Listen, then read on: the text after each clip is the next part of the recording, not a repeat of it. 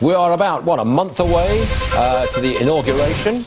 Michael Moore now calling for people to disrupt the celebrations. Colin McShane is with us. He's live outside Trump Tower. Now what does Mr. Moore propose?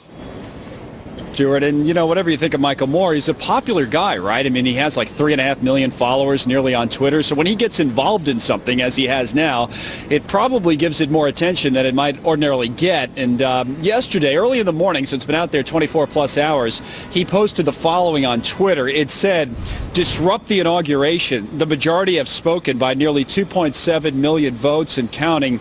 Silence is not an option." Obviously talking about the popular vote, but also providing a link to a website of there's some local activists down in the D.C. area. Those are the people he's giving more attention to.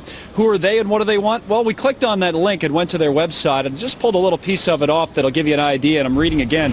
"We call on all people of good conscience to join in disrupting the ceremonies. If Trump is to be inaugurated at all, let it happen behind closed doors, showing the true face of the security state Trump will preside over." So that's it, Stuart. They want people out of the streets, and they openly say they want them to disrupt the inauguration by setting up blockades, disrupting traffic, disrupting mass transit, that type of thing on the 20th of January. Why am I not surprised? Why am I not shocked? But thanks for pointing it all out to us, Colin. Good stuff. We'll see you again soon.